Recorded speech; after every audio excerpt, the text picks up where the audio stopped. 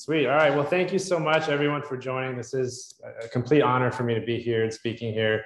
My wife and I have only been here for about a month, but so far it's been a really incredible experience and testament to the community and the folks that have been supporting the Institute for as long as they have. My name is Charlie. I go by Charlie unless I screw something up, and that's Charles. So if you use Charles, then I can start going back to my memory and seeing what I did wrong.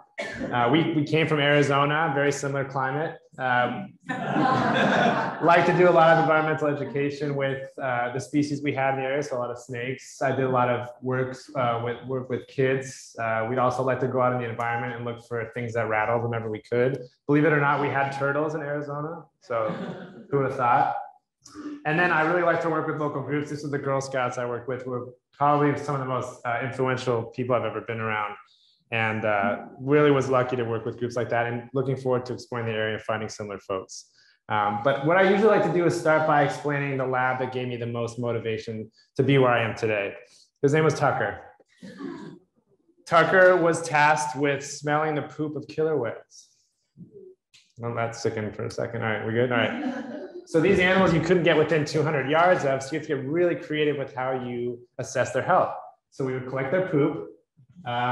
Tucker was hard at work here behind a nice big old male there, ran transects behind it. And it was an opportunity for me to see an incredible species and then look through the data and be alarmed at what we're finding in their bodies or what we weren't finding in their bodies. Excuse me, lack of nutrition, if it was contaminant presence. It was really emotional for me to make that connection, but I think it's really important that we have that experience because it really does, we have this kind of ability to take ourselves out of nature when we couldn't be closer to it. I did my master's and PhD at Arizona State University. I had a really diverse group of things that I worked on. I worked with engineers because they were way smarter than me. It's like, if I want to get better at basketball, I don't play with someone worse. So I played with people that were much better and did stuff ranging from wastewater treatment plant analysis to look at community health, did plenty of plastic pollution work. Had to get really creative during the pandemic, and we actually I have to say during my defense, they said you have to say I. I'm not good at saying I because it's a team thing. I created the first recycling micro factory specifically aimed at plastic that we generated from medical waste stemming from COVID, which was a pretty amazing experience. And I left securing a $100,000 proposal to get a summer research program for students from different communities that we normally don't see into the science classroom, which was really special. So I have a very diverse background, lots of different things I'd like to work on. Again, I'm not super good at talking about myself, so I'm gonna get really I'll turn the color of my shirt probably. Worked on really interesting things. We did a study about contact lenses as a source of pollution. Who would have thought? People just take them out and throw them down the sink or the toilet. Turns out about 20% of people that wear them were doing that. So we did this study at a wastewater treatment plant, which smelled, I can't even describe it. Like, people complain about the ocean smell here. That's nothing. This holds the number one on that one. For whatever reason, it blew up and it reached all these different media outlets, and good, right? A lot of people stopped doing this, and you want good science to lead to changes in behavior. So we supported it. We also created a method to be able to extract microplastics from human organs and human tissue, something I'll talk about a little bit later today. That was a lot of fun. Again, we did that at peak pandemic, and we're working crazy hours to do so. We also recently did a study on those detergent pods. So if you think about those pods you put in the dishwasher or the dishwasher or laundry, they are made out of plastic. It just becomes a solution. It doesn't really go away. So we did a study on that as well. Yeah, we get lots to talk about here. I've gone into a lot of crazy situations, not by choice. The camera tends to like me. It's a one-way street. There's us up there celebrating that we got a really big killer whale fecal sample. And, it's a win. Any win is a win. I was lucky to do a TED Talk, not 4 that Susan did. So, she's going to make me feel bad throughout this entire presentation because she's just such a legend and I'm way down here. I went to the state legislature multiple times to state capitol, to talk about the ocean. And even though we were in Arizona, we still should care about it. And they told me vehemently to take it seriously. And we're kind of rude about it. So I dressed up as a shark and got the point across. I work with plastic oceans pretty often on taking hardcore science and finding ways to make it fun and interesting so that anyone can understand it. One of the worst parts about science is that it can be such a one-way street, and everyone speaks so scientifically that it just gets lost on anyone that doesn't have a PhD. I had to do a photo shoot in a pool wearing a lab coat. I mean, my mom's watching right now, so I didn't almost die, Mom, but yeah, came close. And then ASU decided to make a short film highlighting my research, which again, I didn't know I was getting myself into. It ended up playing during the Super Bowl. It played at movie theaters. I would leave the movies because I didn't want to see my face. It was very embarrassing. They won an Emmy for it, so yay in hindsight, but months of therapy will help me get rid of that trauma. So yeah, we made the move to Blue Hill about a month ago. That's my cat, who's very skinny, laying on our luggage. We managed to travel with 2 cats that are over 12, and they're both, you know, still with us, and they're making our lives better every day. My wife, Danny, moved with me. This is Danny over here. She's been helping out at the Shaw Institute. Danny has a background in environmental education and working a lot with kids. She worked for the city government, so fit in perfectly here. So we're here now.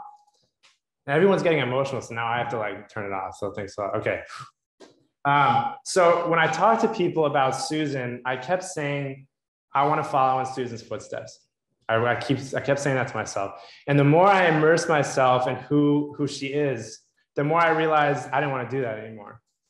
And the reason I say that is because Susan did the majority of her grad school career during a time when it was incredibly toxic to be a woman in science. Incredibly toxic. Super male dominated. Even now, we're still trying to pick up the pieces with this, but you had basically 3 options. You could let academia drive you out. You could stay in your lane and put your head down, follow behind someone else, usually a man, and get your degree and move on. Or you would throw that box away, flip the script. And that was Susan, which I don't have to probably explain. It's not really a surprise. Susan, as you heard from the video, was the first to do many important things. She was the first to document the exposure chemicals. She was the first in the water after the BP oil spill. She was the first to analyze microplastics in this, you know, beautiful area we all call home. And when you're the first of something, it's not what it cracked up to be. I might have this idea and I'll come out and say, I think we should study this. And to me, it's new. There's probably tens, hundreds, if not thousands of people with a similar idea all over the world, at least. But what gets people to the finish line is it's what's in their heart and what's in their brain. And Susan had the passion and the work ethic and the resilience to not only be successful, but to be the first. And I think the best way that I can honor Susan on a daily basis, and now my family speaks of people in the present always because they're influencing our lives. So they're very much still present. I think the best way to make Susan proud is to be the first, is to do what she did. And not just accept the science at face value, not just follow behind people, be the first, take that first step and show people that even though Blue Hill is a small community, it has a big impact on the rest of the world. And that's inspired me quite a bit. So we're gonna stand on her shoulders and we're gonna keep the science close to our hearts that we're close to hers. And we're gonna be the first to advance the field as much as we can. And I think in that way we honor her. So.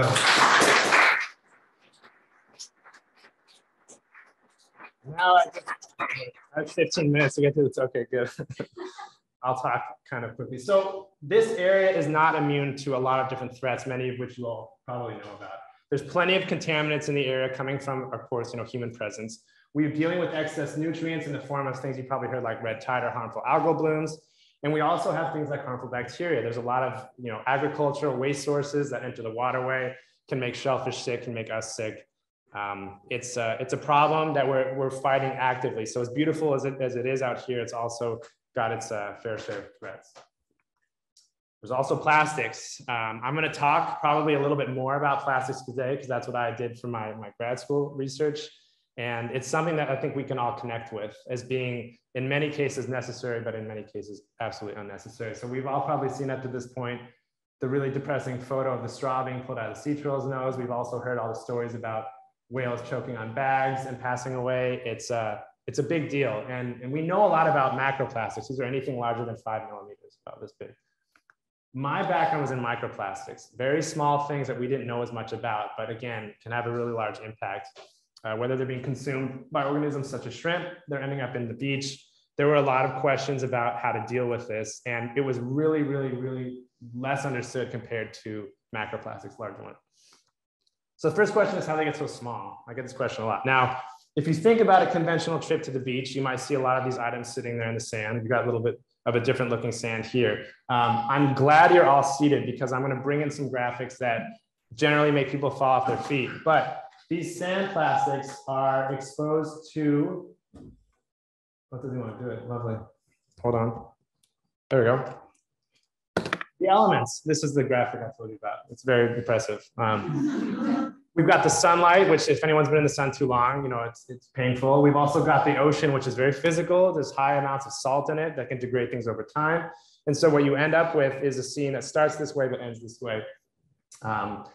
As a scientist, I look at this and I see a lot of interesting things. I see colors, I see shapes. I can kind of pick out things that I recognize if it's, you know, fishing net. One of the things that draws my eyes, I know it's kind of difficult to tell, are these round pieces. These are called nurdles. These are pre-production plastics. So they're melted into forming what we use today like this. This is done in a factory, a very specific area where they're probably being spilled and they're ending up in the water. But just a sad scene, you know, tremendous opportunity for research. So as I said, we have something that sits on the sand, encounters UV sunlight, physicality of water, the salt water. We've also got now microfibers. So, you know, these polyester clothing items that we're wearing that shed really easily in the air are contributing to the pollution issue. We have those nurdles that are, again, pre-production. They come small. Generally, when we have something big, it doesn't become small for a really long time because it takes a while. Plastic is really good at resisting degradation. So we have two things that become microplastics instantly. And then we also have what we were using in soap. So we were using microbeads to exfoliate. Thankfully, that's kind of being weaned out, but we're still seeing traces of it, you know, quite often. We're calling these primary and secondary microplastics. Primary are created to be small, just like your face wash. Secondary microplastics start out big, encounter something degradative, and turn into something small over time. What we're seeing is similar patterns. And so, you know, we talked about DDT, other chemicals. They can concentrate as they go up the food web. Plastics can do the same thing and in actually different ways. This is going to look very sciencey. I apologize, but it's a really good figure. This is sort of highlighting the routes of exposure for plastic. You can eat it, you can breathe it in, or it can go in through your skin, which we've seen now with really small particles. We can outline all the different toxicity pathways, how it can affect you in a negative way, or any animal in a negative way. Of big interest to me was its ability to act as a vector for organisms and chemicals. It's hydrophobic or hydrophilic in nature. Doesn't like water or really likes water, depending on the polymer. If it's hydrophobic, it will attract hydrophobic contaminants. If it's hydrophilic, the same way. Plastics have been known to interact with a bunch of different other harmful communities. There's research on bacteria, which we just talked about. There's research on phytoplankton. Again, that's harmful algal blooms. There's research on persistent organic pollutants, which is what Susan was studying so well. And then there's even pathogens like viruses. They're not only attracted to each other, but they're attracted to each other at upwards of 1 million times the concentration of what's found in the water. They're essentially acting as a vehicle and attracting all these different things. And it's an insane topic, and you don't really think about it with something so small, but because of their high surface area and their ability to sequester things, they become a really big threat to our ecosystems and to us. And what I'm kind of trying to do here, and you know, we're off to a good start, is circle back on what the Institute was so vehemently researching. And one of them is looking at animals as indicators of environmental health, looking at links between environmental health and us, and then trying to protect against it. That's really the three best things that we can do out here. And it's something that we're passionately pursuing. And so far it's gone really well. Again, they're gonna hate me for doing this, but it does start as a collective effort. I want to acknowledge Colby College because they were the ones we worked with to secure our wonderful interns. We provided the housing, Cynthia with her graciousness, and Colby supplied them with some money to eat, which we didn't really want to do. We feed them very well. So they provided those, and they've been wonderful to work with. We've had a blast, and I'm not taking it easy. They're balancing several projects at once. So we're looking at bacterial contamination in multiple sites around the peninsula. They're looking at certain phytoplankton that are responsible for algal blooms. They're helping me with my plastic pollution research, and we're also going to be looking at species health relative to climate change.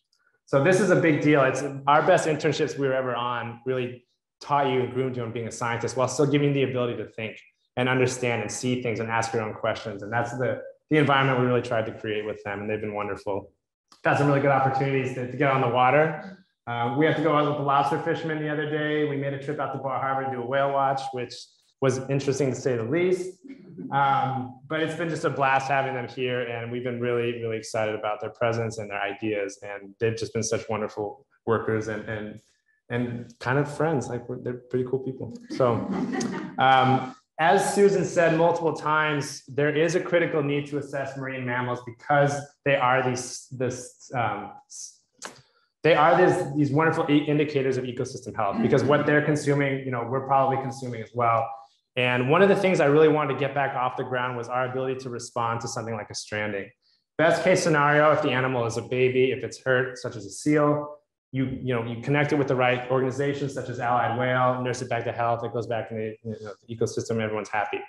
Worst case scenario, the animal passes away, which is, it's tragic, but every single animal tells a story in its tissues and its organs and every aspect of its being.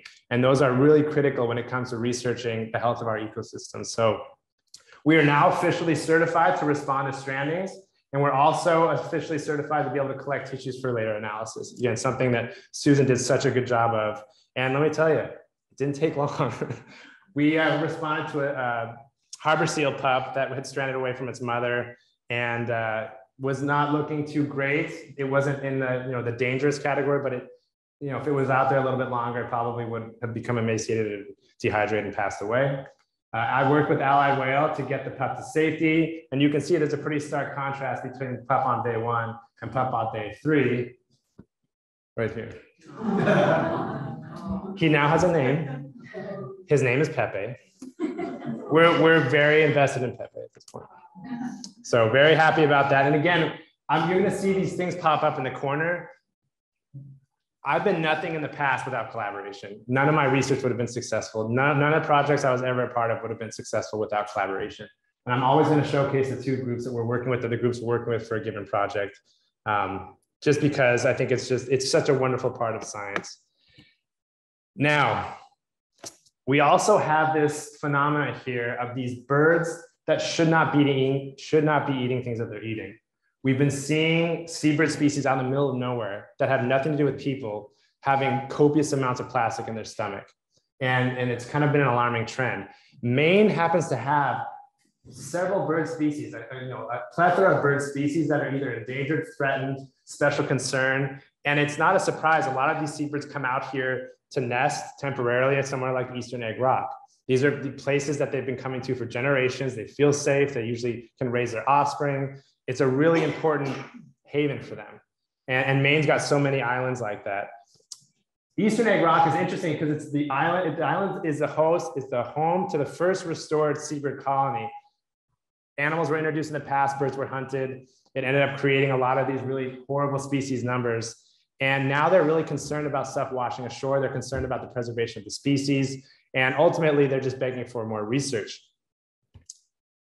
Well, the Shaw Institute is now partnered with the Maine Audubon Society and Project Puffin, and we will create the first critical plastic research assessment of threatened seabirds on Eastern Egg Rock. Never been done before. We're going to be the first ones to do it. Audubon and Project Puffin has graciously offered to take us out to the island, produce some preliminary assessments, do some research. We're very excited about this collaboration. I've worked with Audubon in the past, and they've been a wonderful group to collaborate with. We're very excited about this. I can't wait to get the interns face-to-face with some cute puffins. But yeah, very excited about this first our subsequent collaborations. Again, another really interesting species that we have here that's kind of an indication of climate change, common sea stars. We see them all over the place on a good year. And they're wonderful, again, to have around us, but they've also been shown to be associated with something called sea star wasting disease. And we're concerned about it. There's enough out there to basically link it to climate change and be able to say with warming waters, we're going to see more and more of this. And these are keystone species. These are species that if they are taken out of an ecosystem, there's going to be this trophic effect all the way down, big time disruption of all the other species in that ecosystem. They're calling it a marine disease emergency at this point.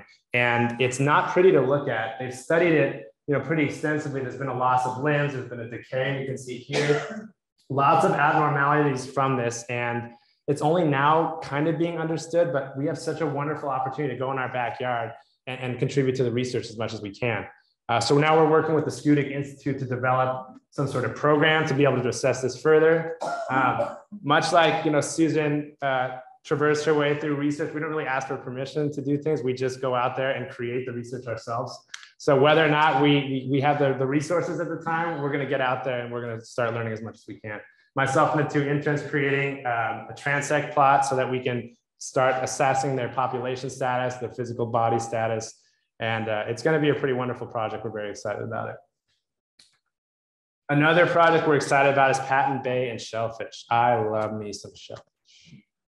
So when I see this beautiful area and I've learned that it's been closed to shellfishing just because they're concerned, righteous concern about the water quality, that lit a little bit of a spark. And there's several pollution inputs in that area.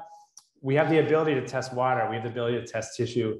We can look at microplastics in the stomach. We can see if those microplastics are sequestering anything, contaminant wise. And now again, we'll be the first one to look at the tissues and organs of oysters and mussels from Patton Bay in collaboration with Blue Hill and with Surrey. And we're also going to correlate that to the water quality in the surrounding area so we can see exactly what's going on, exactly where it's coming from, and hopefully get it back opened up so I can go out there and collect a bunch of them to eat, which is, I'm not led by my stomach, but I am led by my stomach. Maine is a really special place for many reasons, but it's incredible to go out next to lobster fishermen and other folks that are harvesting seafood, and they really are passionate about their stock remaining strong and the animals remaining healthy. Obviously, that's their livelihood. So I wanted to go into this a little bit more. We had talked about the mussels, we had talked about the oysters. In this area, if you go by the year, mussels are about $3 million industry a year. Oysters about $8 million. The farms are taking off, which is amazing. Salmon, $75 million a year. We've got concern about the salmon in this area. Obviously, there's been some research that's been done, but folks are always in need of help. There's really healthy populations and there's really unhealthy populations. And we're going to start doing assessments between the two to see what's different, whether it's their diet, whether it's their, the local ecosystem, what have you. We got the ball rolling with that. But what's the big heavy hitter out here? Hey, right when I say something cool, it stops working. There it is. Good, lobster. $725 million a year. One thing that the lobster men and women are noticing is that the larvae are having a little bit of a growth issue. And what should be normal for a lobster's development is not looking as normal as it used to be. So we've started a collaboration where we're going to look directly at the relationships between larval lobster and microplastics, which are thought to be heavily prominent in the area. Very excited about that. There's a lot to learn about it, but it's good to do the research. It's good to understand what's out there. And we're already doing so much coastal monitoring that just hand in hand with what's going on around here. People see us out in the field and they ask us what we're doing. And whether they're there with their family or they're there fishing, I think people are very aware that there's threats and they want to know that everything is safe to eat, safe to swim in. And we're just going to continue that trend as much as possible. But yeah, we're looking at around $800 million a year in just those 4 creatures, which is just mind blowing. But the question remains, again, I'm just talking about animals, right? We're not talking about us. So the EPA's got very strict guidelines on what we're assessing, what we're looking into, what we're considering to be threatened or threatening. They're interested in looking at children and older folks and folks with conditions that make them more vulnerable to poor health problems. And I got to say, you start looking at things. You start looking at the fecal bacteria and plastic pollution and harmful algal blooms. And we see that. We're finding evidence of all of this. We're looking into some of the primary prey items in those areas. We're looking into the bivalves like the oysters and the mussels. We're doing water quality assessments. We're finding the same stuff. Then we start branching out and we start looking at the seabirds. We start looking at the marine mammals, Susan's work. We're seeing the same thing, which begs the question that, I don't want to know the answer to, but I do, is what's happening with us. This is a huge field at looking at how contaminants in the environment affect us.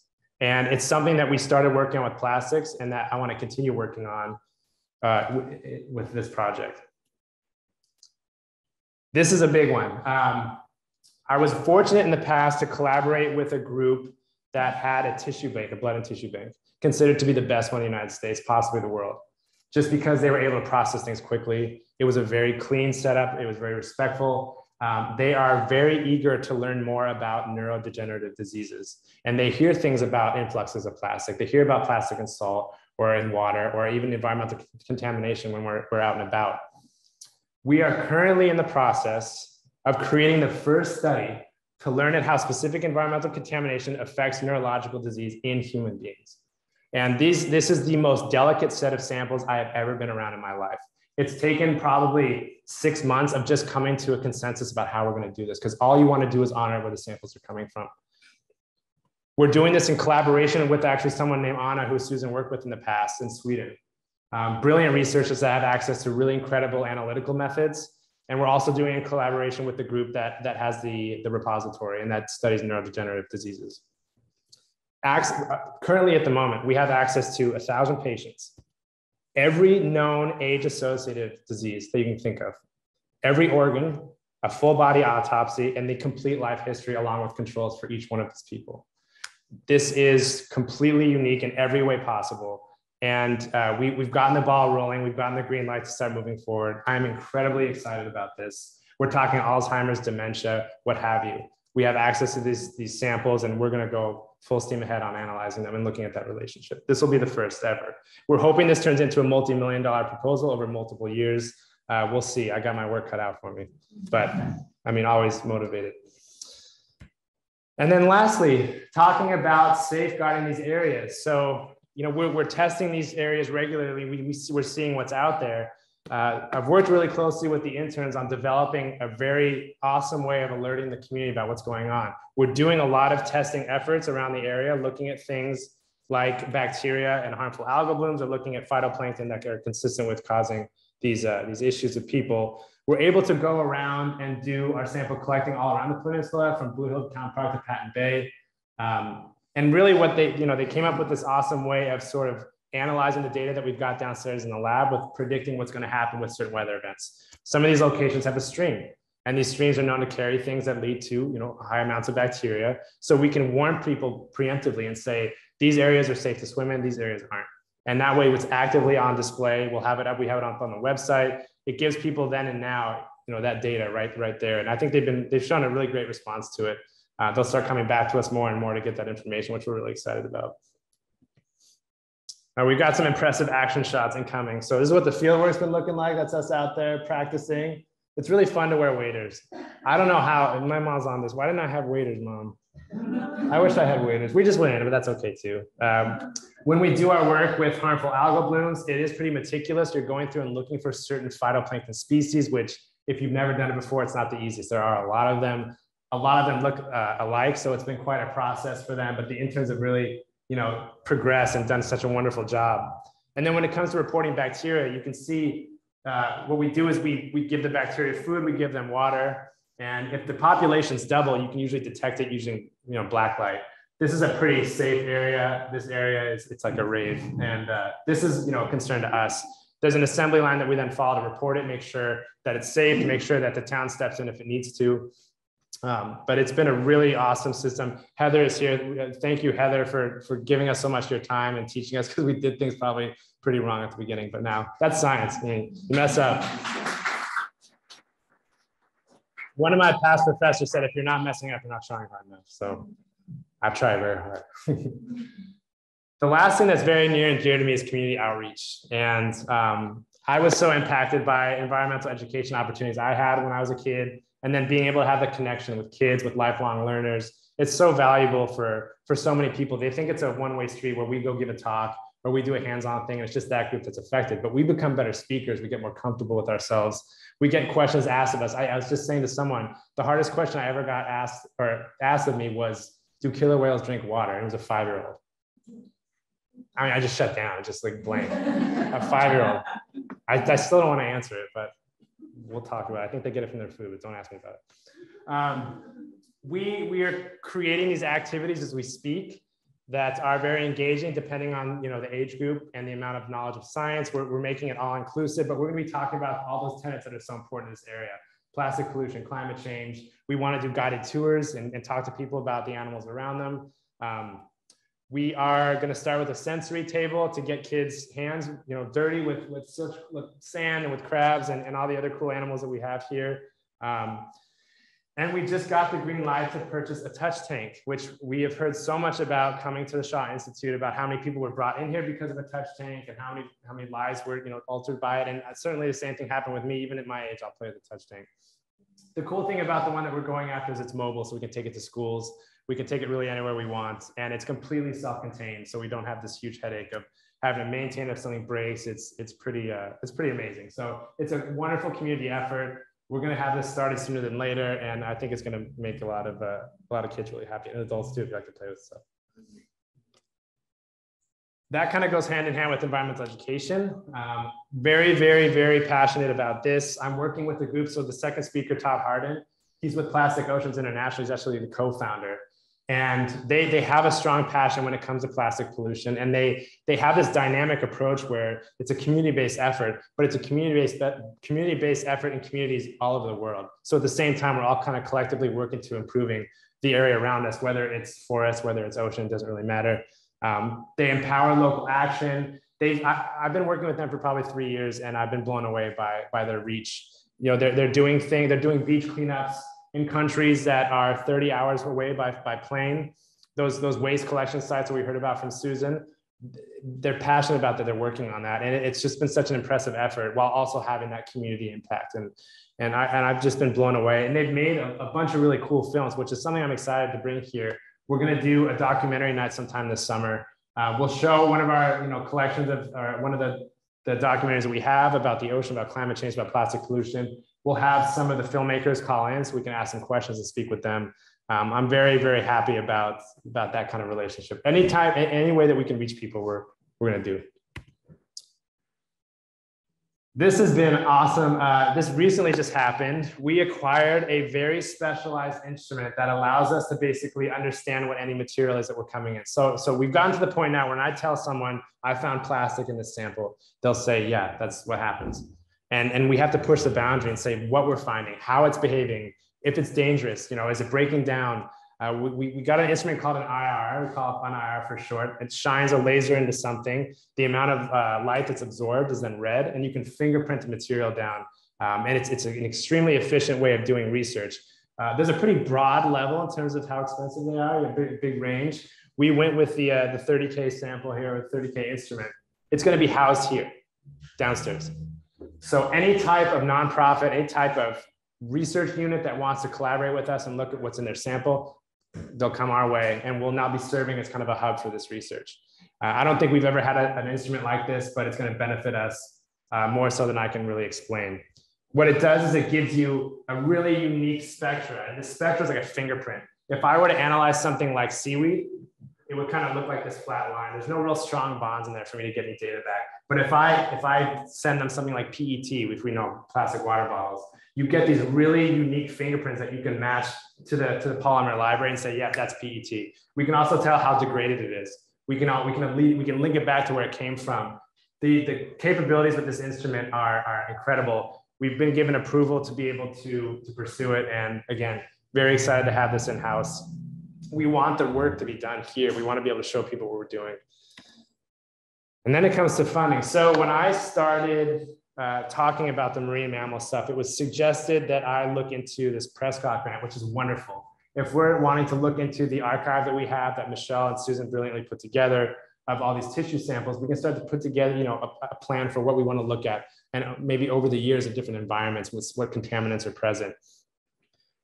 I don't ever want to spend money that's not coming from a grant or a proposal.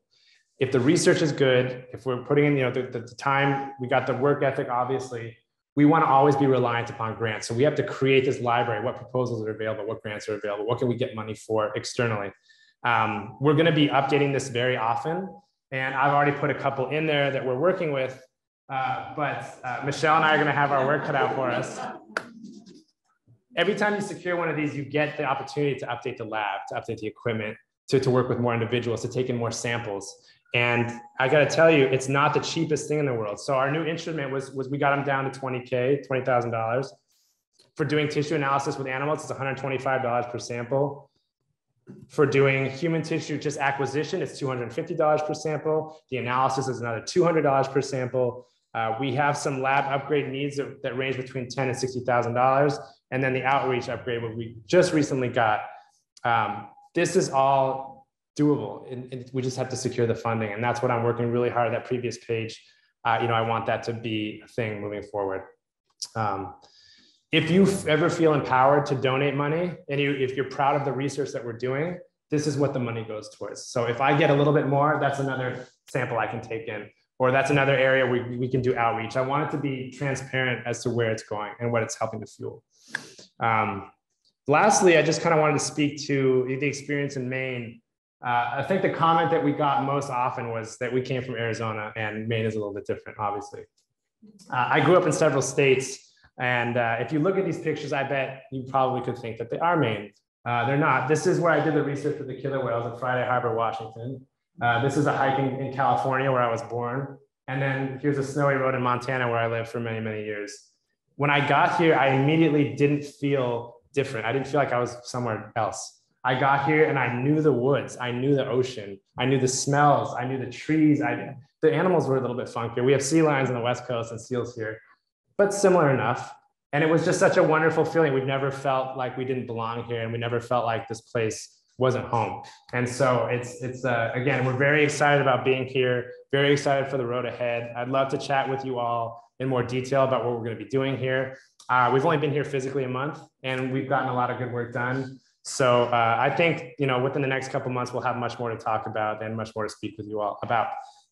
That being said, I want to acknowledge first all of the groups that we've been collaborating with so far. It's been a wonderful experience. Everyone has been so outgoing and so uplifting and empowering for us. And, we're trying to replicate as much as possible. Very, very excited for that. I'd like to acknowledge Susan Shaw. Every day is a new and exciting day here because we think about everything that she accomplished and everything that she expects us to accomplish. We're going to be the first at all these things, just like she was. Cynthia has been such a wonderful part of this community, so wonderful for us to work with. Very gracious for everything, very, very grateful. This has never felt foreign to us. This has always felt like home. The board has been phenomenal. So Stuart Shaw, he couldn't be here tonight, Susan's brother. Matt and Vicki Newton, you just heard from Matt, Dave Gallo, Greg Sundberg, Richard and Marty. Marty's been phenomenal as well. Just getting familiar. Again, I feel like I've known Marty for 10 years now. This place has been myself, the interns, Danny, Becky, and Kirk. And that's it. You subtract one of those, you have one of those not be a hard worker, and none of this gets accomplished. And so much of my gratitude is to Becky and Kirk and Danny for just helping me and balancing me out. And again, 3 staff and all this has gotten accomplished. I wouldn't be able to do any of the research if it wasn't for them. So very grateful for them. And Emma and Sam, our interns, have been killing it out in the ocean. And that's not an easy job. The science is difficult, the interpretation is difficult, and you have an influx of people saying, "What are you doing?" And they have to be able to kind of smile and say, "This is what I'm doing." Michelle Berger and her son, Sam basically, if Sam wasn't here, he's supposed to go on vacation. I know he's hiding back there, but if he wasn't here, this would have fallen apart. So thank you, Sam. And thank you, Michelle, for raising a wonderful human, but very excited to have you here. Diane, Bianco, and the Blue Hill Wine Shop, again, for making this such a wonderful evening. And so much gratitude to Blue Hill, to Surrey, to Ellsworth, people that are not only allowing us to call this place home, but encouraging our research. And with that being said, I'll be glad to take any of your questions.